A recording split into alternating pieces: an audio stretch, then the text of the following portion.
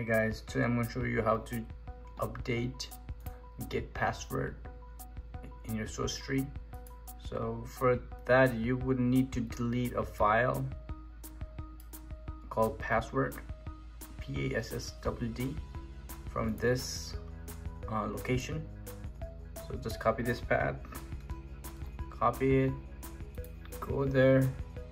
I'm already in there, but just paste it there, go there, just probably scroll down the bottom, usually it's there, or you can search it from there as well, and just delete this file.